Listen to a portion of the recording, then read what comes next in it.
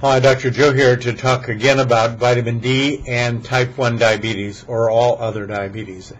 I had mentioned before it is known to be related to what was happening in Finland, where they had no D in the healthcare system and a lot of diabetes occurred.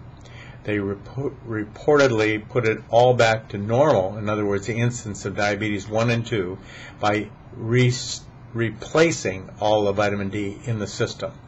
So here's a piece from an old friend of mine, Norm Sheely, MD, PhD, who sends me something from Pediatric Diabetes, 2009, November 9th, where they found something like this also in India, where the incidence of type 1 diabetes strongly was elevated when they had very low levels of vitamin D in the blood. So here's yet another place where if you don't want your children to have diabetes 1, at least something to think about as we go forward, is to make sure vitamin D is adequate within their system. What's adequate? Well, we don't know for sure yet. It's going through a lot of other studies.